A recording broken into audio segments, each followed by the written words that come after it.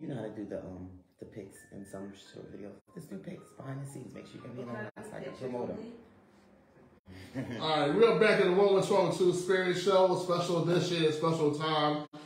We have a next guest here. She is an actress. She has worn multiple hats in the industry for over 20 years. She does commercial, print, runway, model, brand ambassador. Was in the scenes and behind the scenes.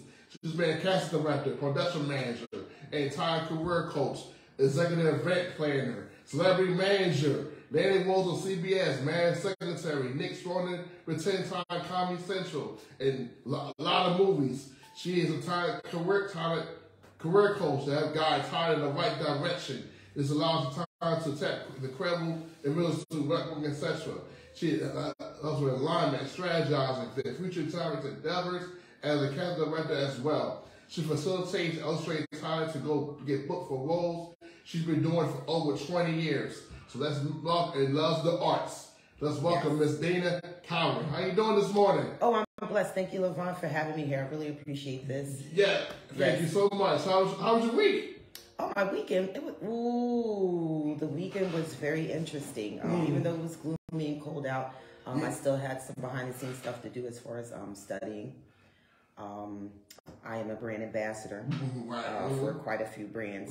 So getting that all together, it's pretty tedious because I got to keep everything aligned, all the brands accordingly. Yes. And then I got to make sure what particular promo that I'm doing for them, whether if I'm doing a ring, I got to make sure my hands are well manicured. Right. You know what I mean? So it was alignment as far as what outfits I'm going to put together, if we're going to be at the hotel, if we're going to be outdoor. So just strategizing that whole thing. Yes. Yeah. And then you connected to me last week with Melissa.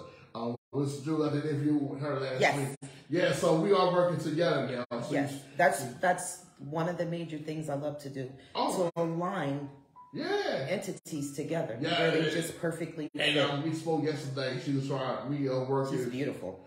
Yeah, we working on bringing her business to my at-school program, how to teach the young people how to do jewelry and brand. Look at that. So we rolling that right now. So she's interested, so we trying to have a conversation, trying to get the cleanses together, because I'm trying to bring different avenues so young people are trying to find where their niche at, and then they try to be people in the community that's already doing it and are doing it well, and give them stuff that they wouldn't see at school every single day.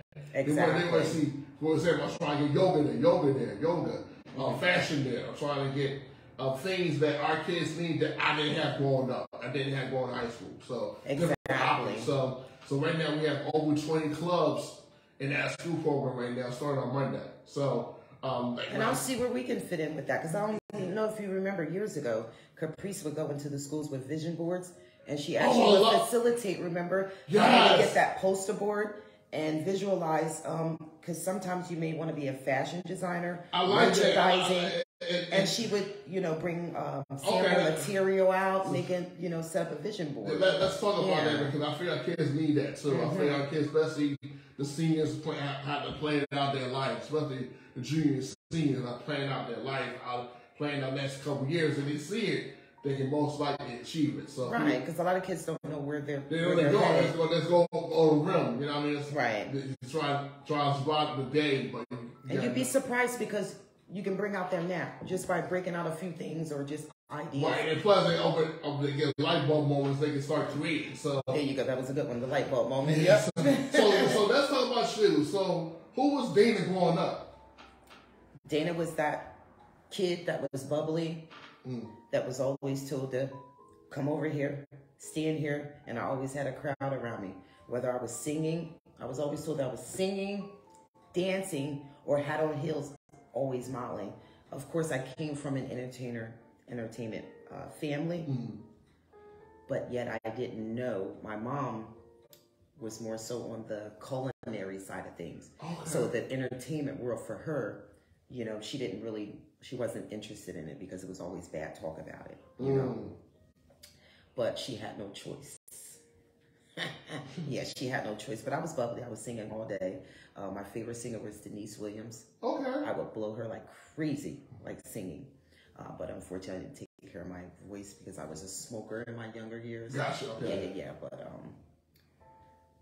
Yeah, so I always loved the arts. Right. I just couldn't figure out where I fit in. So wait, so what was that moment? You say you love the arts. Where did that moment in your life growing up that said, "This is my niche now. Arts is my fit"? Where that moment come for you? That moment came when I was about 6 years old, when I just knew it.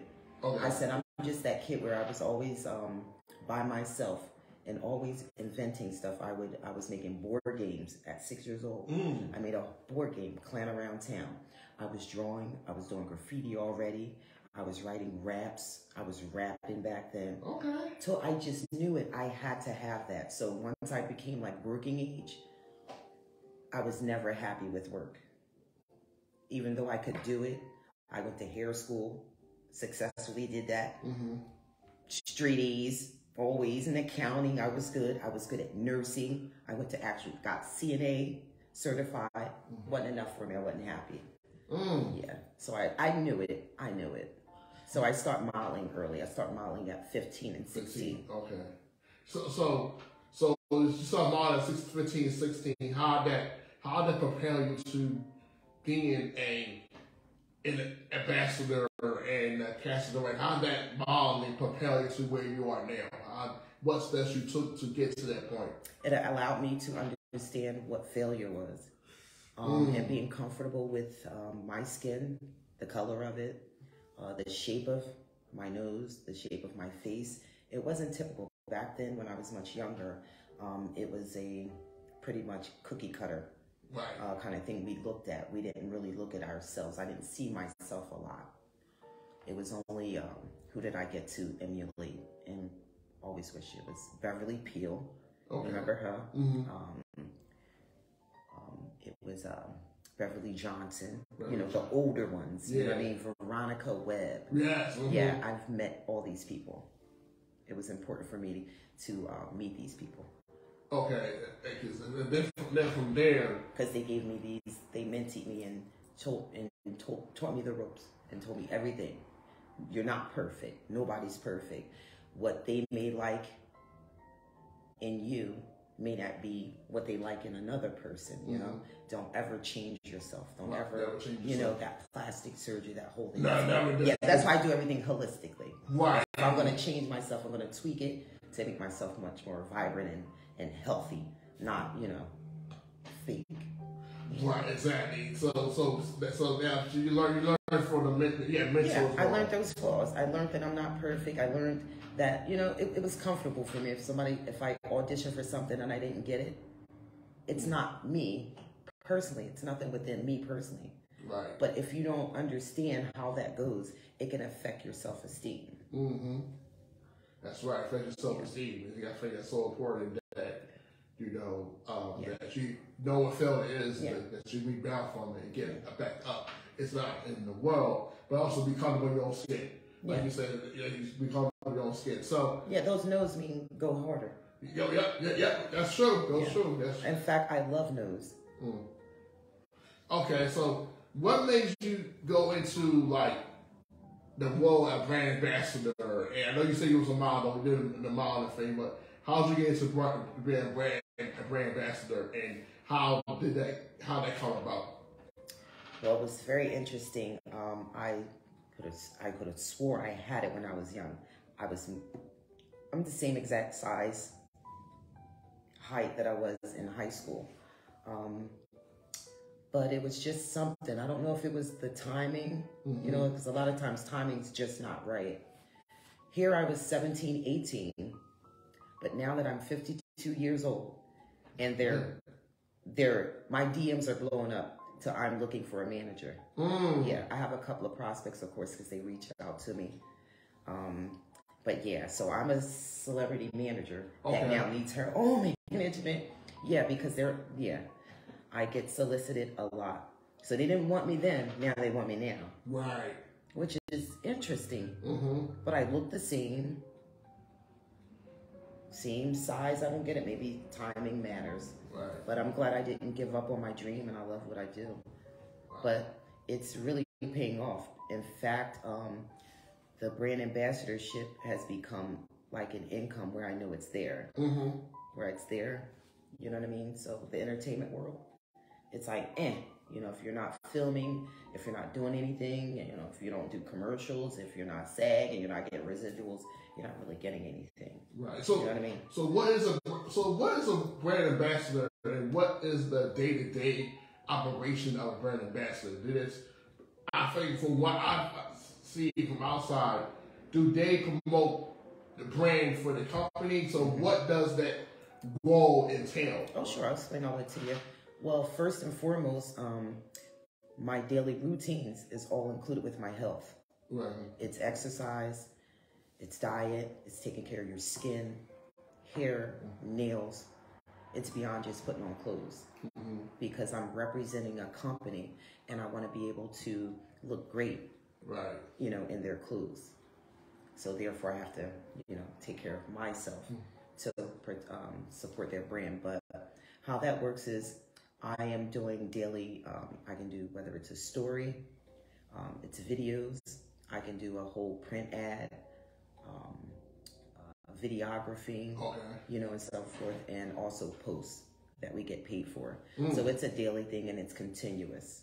Okay. So when you have them for multiple brands, it becomes busy. But when you have one brand, it's easy. You know what I mean? Because you can map it out, you can so forth. But I tell you, it's great because I do not pay for items. Items are shipped to me, and they usually send me at a time 10 items, and they allow me to pick the 10 items of my choice depending on the company. They'll do 20 items. And I'll go through their whole catalog, see what I like, and they'll go ahead and send those items to me. A lot of these companies, I don't pay for shipping. I've heard models and brand ambassadors indicate that they're also paying for shipping. I don't pay for anything, so I'm getting free items. And all they don't want you to do is promote it. And I'm promoting their stuff. Okay. And top promoters and influencers, they then not only get huge incentives, but they also get those influencer trips where they get to go on. And it makes it life easier because now we have those beautiful backgrounds without having to pay for vacations on our own. Yeah. Okay. So I have an alignment where I have it set up with a bunch of, whether it's hotel, different cities, where brand ambassadors can go and pay no cost. Wow. Like where we can create and do things in content. You know, like Philly has like all those content places, and brand ambassadors have their own facilitations where we can do this. So what's the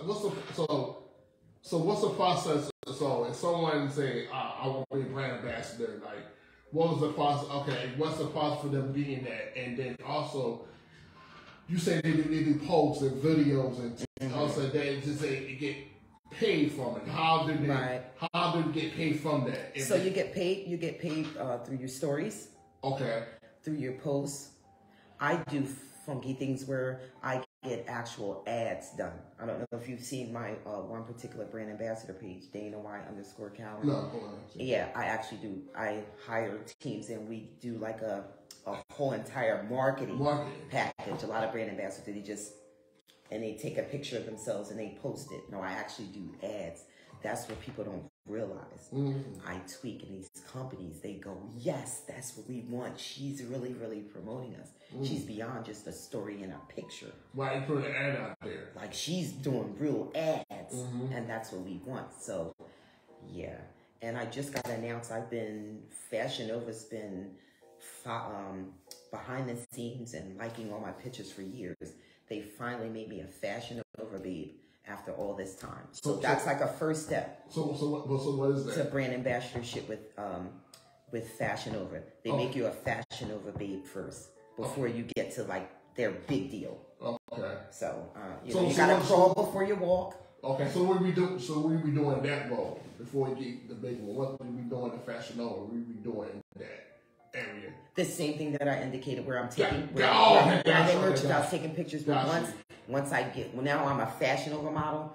That's a whole different ball game. That's a whole different ball game. But a lot of people don't realize also there's contracts involved too, and you have to make sure that you have someone that's professional enough to read over and understand the terminology and underwriting rules of this stuff. Yeah, so, yeah, we define print because sometimes they missed it. I asked a few people and I said, you didn't get a contract? That means that they got one of those fraudulent companies that just want to sell their clothes. You know, that's a scam. That is. Like if you and I have a brand, right? We can make somebody our brand ambassador. But it's on contract. They're just ordering clothes from us. You see what I'm saying? Right. They're just ordering clothes from us, and if their friends order, that's more orders. They're not getting paid. Right. Yeah. So it's a lot of scams to that too. A lot of people. Yeah, because I like to call myself the industry police. Right. Because I find a lot of errors and flaws that's going on in the industry. A lot goes on. And that's a huge one too. Yeah, a lot going on. People trying to get over people. Yeah, and they're keeping the people money. They're saying, I'm trying to tell you, and I can't stress it anymore. I do not send any money. I make an order and stuff gets shipped to me for free. Wow. And I'm not paying shipping costs or paying for clothes. But what I do, they generate a discount code for my followers. Yes. Okay. Yeah. That's why I'm like, people need to like really, really pay attention. If you wanna buy something inexpensive, they go to the malls and do that 20, 30, 40% off, 50% off. Why not support the system? Yeah. Where it's good merchandise. A lot of this stuff, if they just go through the websites, it's a lot of stuff. And I also have higher discounts depending on if somebody DM me, say, hey, I see something. I have other discount codes where I can go, why don't you go ahead? I'll let you get 80% off. Just for, you know what I mean? One time, just so you can see what the clothes are like. Yeah. Yeah. So it's a bunch of them. I have one where I do, I have nails. I just landed loud lashes. So they're eyelashes. I have several jewelry, several clothing brands. But my latest one is interesting. And that's for a cosmetic surgery. Philadelphia Cosmetic Procedures. And that's an actual doctor where you can go in if you're a man and you're balding. You know how the men, they get the scalps done. Yeah. And the hair, you can get the hair. If you have a tattoo that needs to be removed, laser removal. He does PDF treatment, PDO treatment, and that's what I did. I videoed it so everybody can see too at some point. They're behind the scenes putting it together because I really wanted people to see that. I had an actual jaw lift that's non-surgical, and I had my eyes done. I'm not wearing makeup today, and I refuse to wear makeup. In fact, I'm on a campaign right now for no makeup unless I have to work. Okay. Because I want to teach people be comfortable with who you are. We do it for work. Right, but we're doing it just for you. Or do it for work purposes. But you'll fall into that face and you'll think you'll need that face to walk out the door all the time. You don't need it. You don't have to. I have no lashes on today. I have no foundation, no makeup. This is me. Right. Yeah. You gotta be comfortable in your own skin. Gotta be comfortable in your skin. Yeah, because you sometimes at some point you get caught in the makeup and then you become a character yourself instead of being you eventually you may lose yourself in that person. Then you come to think about the makeup, but you take it off, all the makeup, all the lashes, then you look at the mirror, who are you really? You know? It's supposed to enhance your beauty. Right, enhance it, not, take over your whole procedure. But they're changing the looks, and then all the women are looking alike, especially if they have the same hairdo. It's like, I'm like, there's my cousin. Oh, they ain't her. That's just another girl with the same hair doing the same. They do the makeup the same, all that kind of stuff. So what was the moment like? You say you landed roles on CBS, Madam Secretary, Nick Swardson, Comedy Central. What was that moment like to land a role on a show that's on network TV that people watch, that gravitate to? What was that moment like for you? Well, that was in LA. Of course, all our real credible television work. Of course, you're going to be a star. Wherever you want to be, you got to go to the habitat that produces that. We left Philly, and we went to LA 2004, and we didn't come back because we were working, we were landing roles. That was interesting. That was actually Nick Swardson for 10 Time. Caprice was hired for that job, so I'm just momager at the time. Momager. Yep. You remember me? Yeah, momager. Yep. I was momager at the time, and I'm on set with my then Mills was a newborn. Mm-hmm. So I'm nursing him, everything. We're in the trailer, they're checking on us and everything, making sure we're good, because I had a newborn. And they're like, well, listen. And after they just stared at me for so long, the director, he says, how about if I get, because I'm tough when it comes to playing like numbers, all that kind of stuff, all that, I know everything. He said, how do you feel about a tutor coming on set? I said, no, we don't need that tutor. I'll just keep that $500 budget. Mm-hmm. I homeschool Caprice. Right. You see what I'm saying? Right. We got paid $500 because I know all the insides. I'm just trying to tell you. So she got paid that day, and then we got $500 because we refused to have a stranger teacher. Right. I'm the learning coach, right? But he says, no. I'm not talking about that. He says, I'm talking about for your newborn. We're going to bring somebody on set for him. Just for a little bit. Okay. I said, why? They said, because we need you on set, Dana. Oh, wow. But that happens to me all the time. Mm-hmm. And I refuse it. Because I go, I never want to upstage my daughter. I never want to, it's her, she was hired for this. Yes. But I asked her first, and they thought that was weird. I was like, Caprice, you okay with this? She was like, Mommy. That's what her voice made. She was like, Mommy, sure. So I went ahead, I said, go ahead. They brought in the nanny, the nanny for the day from Mills. She was ecstatic because he was all, oh, he's cute, blah, blah, blah. That's cool. Mm-hmm. They sent me right to wardrobe, put the traditional colors on that they do for us dark-skinned women, which is purple, lavender, got me all set up, makeup, my hair, boop, put the mic pack on and everything. Just as I'm going to set, because I know how to ad-lib, all that kind of stuff. I mean, I'm ready. I'm built for this. I'm ready. Like, what y'all need? Where y'all need me at? Right. I see the most gorgeous woman walk by me. Offset. I'm talking about, she looked like Eva. You know Eva Marcel? Eva Marcel, yeah. Mm-hmm. Walk by me. So I'm like, oh, she's on set too? I was like, no, she was the one you replaced. Oh, wow. And that's just how my jaws dropped. Like, huh? Like, I was feeling like, that was my face, right? Mm-hmm. But inside, I was, you know what I mean? I was like, yeah. But inside I was like, huh? Because that's my sister. Like, yeah. Where's she going? Where my sister going? So basically it didn't match. She didn't match. And that's what it all tells to. Just because you're gorgeous, just because you're ugly, it doesn't matter. It's what they want. Mm-hmm. And I was what they wanted. A dark-skinned black woman to get put with this white man. Because it was comedy. You get it? Right. A white man with a light-skinned woman wouldn't have made the same. You know what I mean? Mm-hmm. Wow. So it goes like that. It goes by what they want, what their vision is, and you can know all the lines, be the best. You can even show up at that job, just like this lady did. Yeah. She was there. She was hired. She was booked. Yeah. That's why I tell talent, don't share that stuff. Okay, you made the audition. You got leave it alone. We don't even need to know that. Right. We want to see you working and on that set, because anything can change. Something can get filmed. You're in production. You can shoot the pilot. It ain't been picked up. It's not going anywhere. So you did all this stuff just for the gram. Right. So now I'm playing catch up with the gram, so I can kind of like show my audience. Wow. And it's about time I show my audience.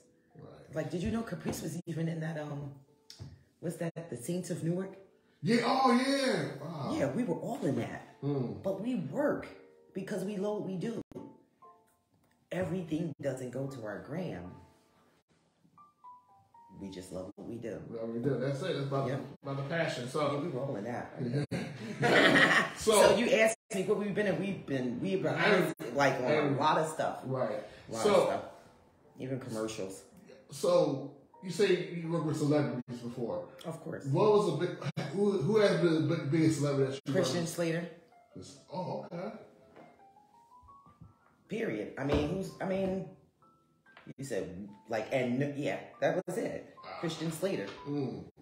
That's L.A. Right. You Now, Philly, if you ask LA, yeah. In New York, oh my gosh, Yvette Brown. Oh. Yeah, we did Disney with her a show. All right, see what I'm saying? I can't say too much, but it was for that was Disney Junior, right? Oh. Yeah, they were shooting a pilot, and it was called The Big Fib. Oh. It was like a game show. Talk show, remember? Oh, yeah. And Yvette was the... she was the host? She was the host. Okay. Yeah, of course. Anything that got to do with Disney, we were there. We were set life. They had us about 4 days they paid us. That was good. Because me and the kids were a part of that. I like when we have productions where me and the kids... The family's involved. Yeah, because we were always... that's how we started. A working family. So we did commercials. We were on TV together. Then once we came to Philly... everybody got like separate and sporadic, and Caprice went her way, and blah blah blah. Yeah. So couple questions before we wrap up. So, sure. What is next for you? Huh? You mean what's next for me? Yes. Besides the official launching of Dana's Kids. Yeah, I got something big for that. Okay. Yeah, and I'll leave it like that. Okay. Besides Dana's Kids, for sure. But I got what? I got a lot going on. I definitely got to support my entertainment family, Gutter Films. We got Corrupted Minds. Okay. The actual final full movie is finally premiering, and that's I asked you if you wanted to go to. That's October the 10th. Okay. It's gonna be at 69th Street. Okay. The movie Tavern and Grill. Well, okay. No, if you let me know, I'll let you know. Yeah. I'll be with Gutter this evening. Wait, is that 69th Street? No, the movie. That ain't something. The movie. What is it? Studio movie grill? Yeah, it's like I know talking about. Yeah. Okay. I love it because I always love the new theaters because you can eat. Yeah. You can eat and have cocktails and stuff. Oh, okay. But I really want you to see this movie. Okay. Yeah. Because doing what you do. Yeah. Yeah. All right, definitely. Okay, I'm looking forward. What day is that again? That's October the 10th. Okay. Not sure which day because I got a bunch going on. It's what else? a Tuesday. That's a Tuesday. Yeah. Oh, okay. I'll let you know. And I got the we're doing I'm doing visuals with PGS Mills. You know what my Mills, but that's my son. Yeah, that's his artistry name, PGS Mills. Okay. Yeah. Who gave you that name, PGS Mills? PG Spence. That is, PG Spence gave him that. That stands for it's broken down the Philly Goat. Oh, okay. Yeah, so it's like Philly Goat Mills. Gotcha. But he just cut his working on his second single. But he just cut his first one. And it was interesting because DJ Weird Nasty broke it in a club last night. And in the middle of the night, he sent it to me. And I thought that was dope. He played it at his and her lounge last night. But he mixed it a little different. Right. Where it sounded, spiffy. I really liked it. But that was cool. Okay. But he hasn't officially released it. But we're working on the visuals for him and video. Okay. Yeah, it's like a old... You remember... the old school song, The Contours. Yes. The Contours? Yes. Dirty Dancing. Do You Love Me? Yeah. Oh, yes. Okay. So you know the movie Dirty Dancing. Dirty Dancing, yes. Right? You know that whole concept of the you know what I mean? The whole concept of right? Yes. That's what the visuals are gonna be. Okay. Sort of, but that's the song we make. Okay. Of Do You Love Me from The Contours, but it's sped up. Sped up, faster. Okay. Yeah, it's dope. I'll let you hear it. All right, congratulations on that. So you do a lot. You're a manager. You coach. You're a brand ambassador. Talent career coach. So I'm constantly they're DMing me. They're asking me, and I'm Yeah. So what do you do with self-care? Self-care? Yes. You really want to know? You do a lot, so I'm like, oh my gosh, then this is gonna really tell the real me. A lot of people don't know, like, the real Dana. You know what I mean? They think they know Dana. Okay. I do yoga. I meditate. And I listen to sound frequencies. Okay. That's good. That's good. Yeah. I tap into the chakras. Okay. Nice. And that one that I'm mainly focusing on, that chakra, is my wealth chakra. Okay. Yeah. Okay. All But it brings me peace because I work in a world where there's a lot going on. Unfortunately, a lot of entertainers, I know something that they don't know. And the majority of entertainers are either bipolar, have mental disorders, anxiety. Yeah. They have issues. That's why the arts is an outlet where they can pretend. It forces them. It's like all the artists, they're kind of weird. Yeah. You know what I'm saying? So. What advice would you give to the younger Dana? Oh, the younger Dana. Girl, you did exactly what you said you were going to do. Just why did you smoke? Yeah, I was singing like Denise Williams, but my daughter got that voice though.